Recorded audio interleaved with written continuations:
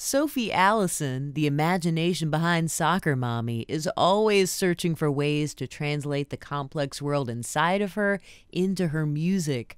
Her third studio album, Sometimes Forever, not only features her most penetrating songwriting to date, she's also expanded her sound into an exquisite chaos as vivid as her emotional life. Allison sits down with NPR Music to talk about giving her love songs real bite and her music immersive power. When you find a great record, you want it to be something that you can get obsessed with and listen to a bunch and then come back to it in 3 weeks and listen to it again and you have a different favorite song. And, you want to be able to find not just necessarily different ideas in the song, but different things that really stick out to you and that feel like exciting and fresh. When I listened to the song Unholy Affliction on the new album, it really brought into focus for me, you're dealing with themes of professional ambition, artistic ambition, the tension between those two things. And I was also thinking about you're putting this album out at a moment when everything about what you're doing is sort of larger in scale. I mean, from the production to just, the size of your audience and your profile at this point in time and everything that's around you. And it made me wonder where you feel like you are in your progression toward your ambitions at this point in time as you're putting this album out. Yeah, I think that my ambitions are never ending in the sense that every time I reach a goal, it doesn't even feel like a goal anymore. It's something that I'm already 10 steps down the road a little bit, which obviously kind of can take away from that feeling of success, but it also keeps you always wanting to grow and always wanting to do more. And I think especially with a song like that, that's kind of the point, is it's like you have all this ambition to like make art that is exactly what you want it to be and that is constantly like pushing you further, and like you're constantly trying to be better and better and grow and make something more perfect. And you kind of have to fight with all of the other things that come with that in order to get that those chances at doing what you want to do with your art. And I think one thing that adds so much power and impact to the way that song lands is that it has that industrial feel. I mean, it almost feels post-human, put the artificial, those heavy mechanistic sounds that you chose for that track. Yeah, even in the demo, I had a lot of that kind of that vibe going because I really wanted it to feel robotic. I wanted it to feel, the song is sitting there saying like, kind of like, I'm having all this like, this greed and all of this stuff that isn't what I want, but it's coming with the like desire for success, and that kind of desire feels like a drug a little bit, and also something that I just want it to, be bled out of me. And it just kind of, it's dehumanizing, it's like feeling that like I'm a machine, basically. All I do is like run myself until I can't run anymore. And it's kind of a confession too of like, yeah, okay, I push myself further and further and kind of run myself as if I am a machine and as if my feelings are not the important part. But also I'm going to keep doing it. That's kind of the confession of it, is like, okay, well, I don't know. I'm just going to probably keep going in this cycle. But yeah, it's kind of got that robotic, inhuman feeling.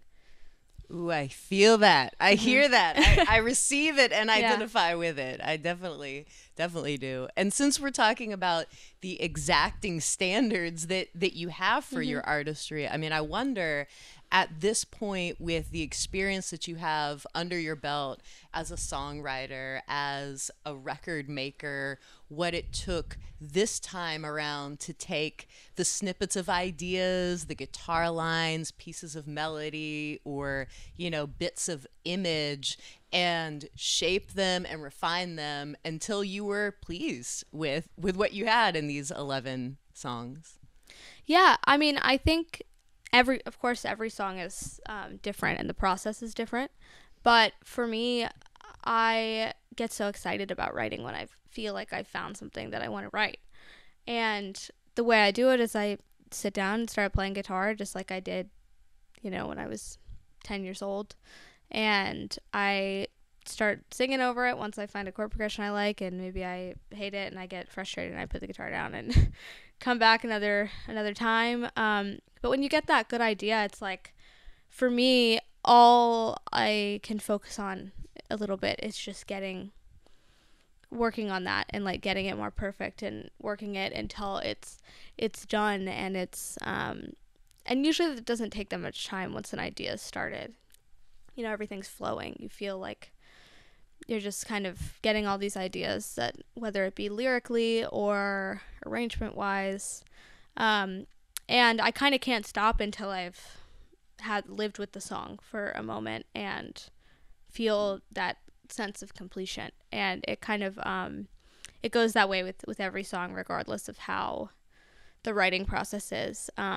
But yeah, it never feels stressful or forced or anything. It's just like, once you get that spark, it's like so natural to just like want to keep going with that idea and see where it goes, and like, find all of the perfect pieces for a song. I have already had the chance to obsess over the album. I mean, this is not the first time that I've listened to it.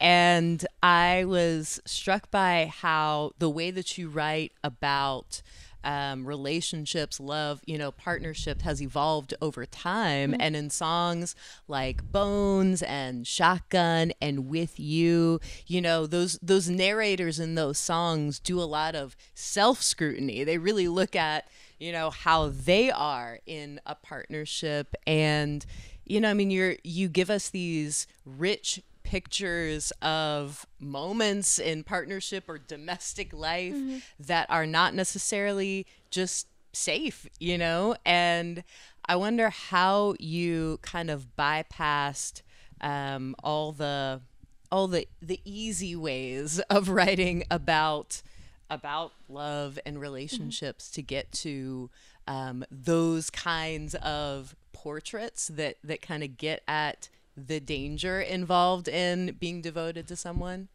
Yeah. I mean, I think it's maturity. Like, it's growing up.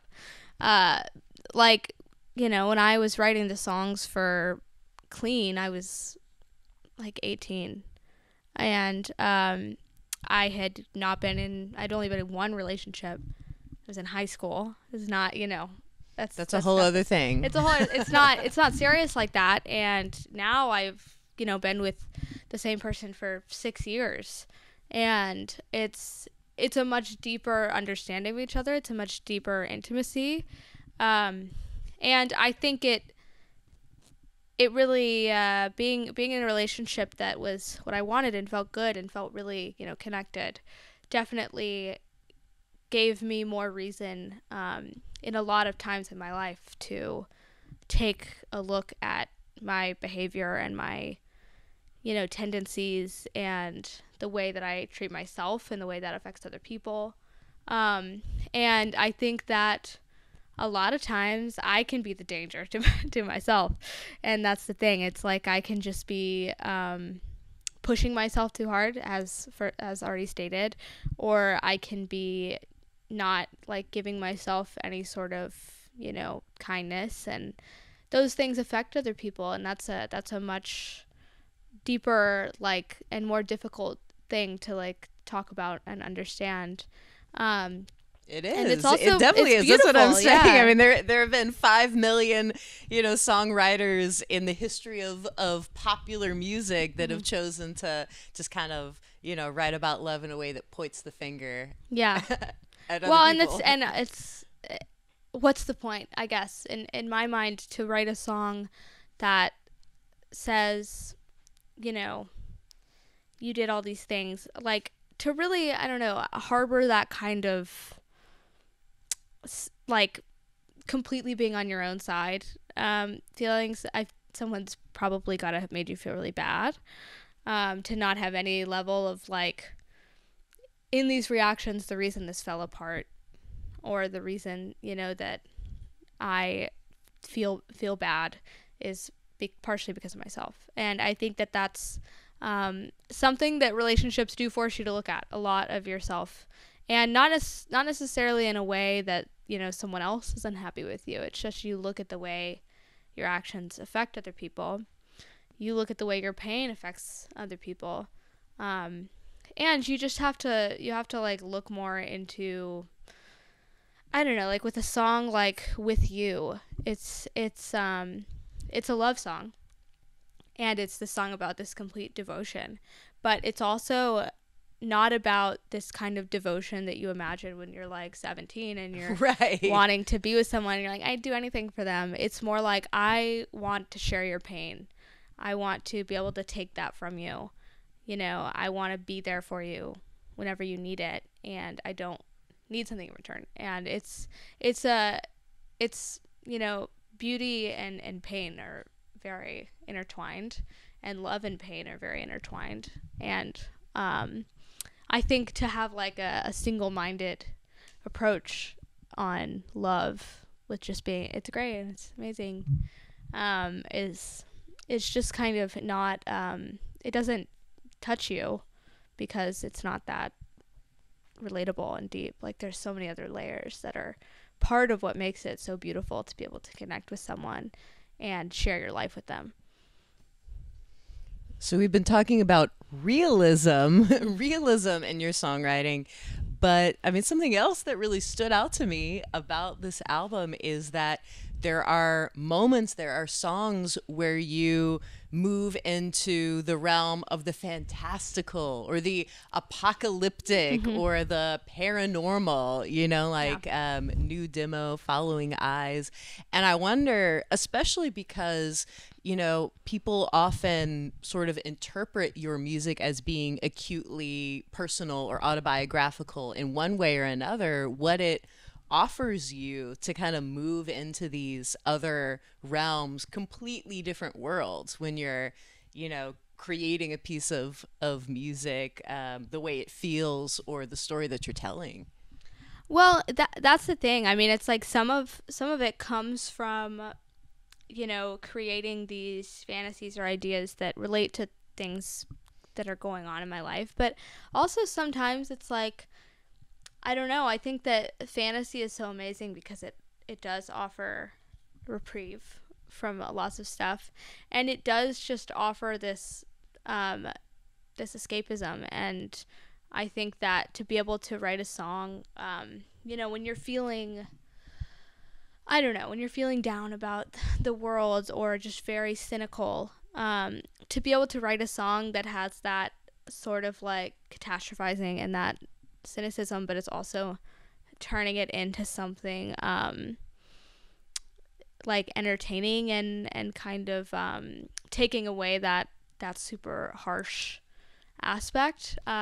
It can give you a chance to be like creative with it and make it into something that captures your feelings, but also has this sort of creativity that allows you to imagine that like it's possible that something fantastical could happen and life could be beautiful again tomorrow or something. Yeah, I mean, I'd always like read and heard that those are things that you're interested in your, yes. In games that you like to play, stuff you like to read, stuff you like to watch, all kinds of fantastical or supernatural or sci-fi, those genres. So I figured you probably had some ideas about what makes them interesting or what the creative possibilities are when you work with that kind of stuff. So no, yeah, I love all of that stuff. I mean, I just think that magic allows, even with just something as simple as a TV drama, magic, anything can happen.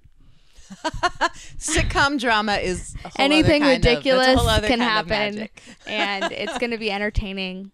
And yeah, I don't know. I think that those kind of, when you think about ghosts or demons or fairies or magic in general.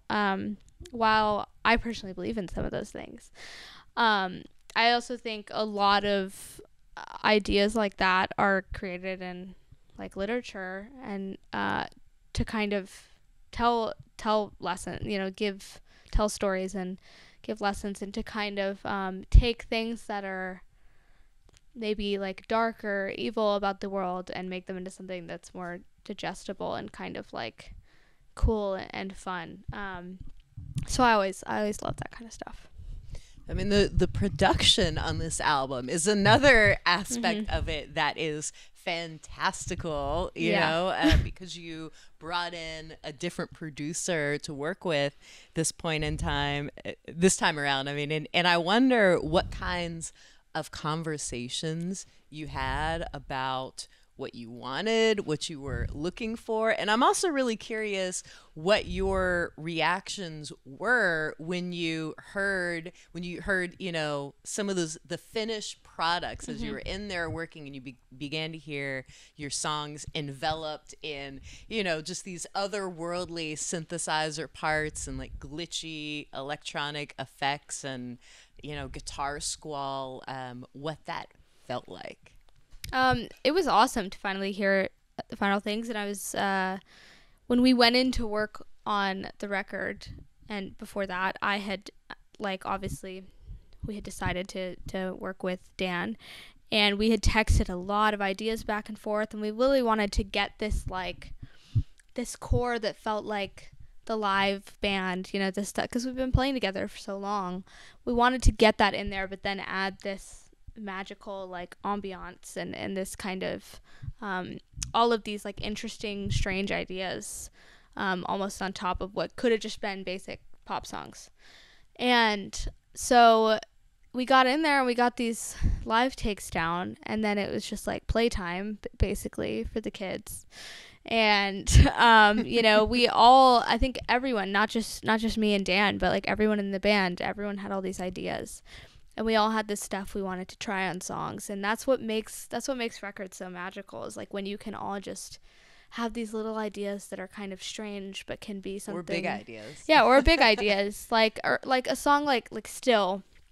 It's like, it's fairly stripped back, but like we wanted to add some cool like ambiance with stuff. Like there's something that kind of runs through the whole song that is actually me singing into this guitar resynth pedal, and so it basically takes all these like octaves, and it like made this like very washy kind of just like droning, like, you know, crooning over the whole background that just kind of. And I imagine that was definitely not the intended use of that guitar pedal. Oh, probably not, but I wouldn't be surprised if they had thought of it, because it's this company Hologram that's from Tennessee actually.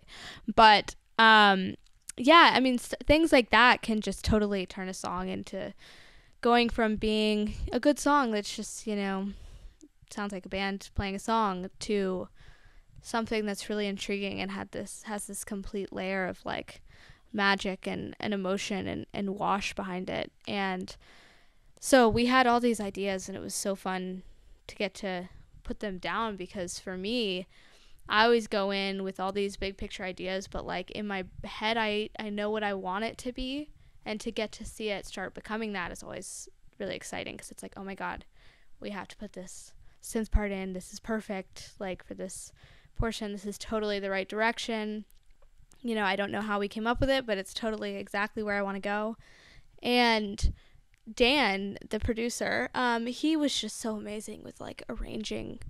You know, we'd play a bunch of little parts like that over a section, and there'd be like all these parts that were just kind of in there, and then he'd take them and put them in this like compose this symphony of stuff around a part that would totally just like, you know, shock you and amaze you, I guess, when you hear it for the first time. It sounds like you're describing the meeting of, you know, of two sort of auteurs, you know, like you and One of Trick's Point. No, you know, yeah. I mean, like that music is so like fully formed and otherworldly. You know, you brought your two worlds together. Totally, yeah, and it was great. New. that was the best part. That's what I wanted him to bring. You know, I wanted him to bring this energy of taking these songs and be able to make it feel like otherworldly. And even within a song, you come to a part and everything changes, and suddenly you feel like you're in a completely different song or something. Like it's its own portion, but also it blends perfectly with the rest. And it's very hard to do. You have to like be paying a lot of attention to detail and have, know how all these things are going to pan out. And he's amazing at it. Well, I hope that, the people that enjoyed listening to Sometimes Forever for the first time, they will, new layers and new details and new surprises will reveal themselves to them. The second time, the sixth time, the 12th time, Yeah, that's totally. the kind of album that you made. That's the goal. Let's hope people feel that way. Everyone write in that you like it. and the surprises that you hear. Don't you want to know what Easter eggs people might find? Oh, definitely. Sometimes people find stuff and you're like, I don't think that's what that actually is. Well, that's a matter of interpretation. Or you're like, I didn't even notice that. I guess somebody played it wrong that time. That's a matter of interpretation too. Totally. But interpretation, creative interpretation, close listening, all of that. Yeah. I mean, you can tweet Soccer Mommy and say what you I will. Yeah, just tweet my manager. Tell him whatever you want him to filter out, and then tell me. I think that is a wrap. Sophie, thank you so much for talking about this phenomenal album that you have made. Yeah, of course. Thank you so much for having me.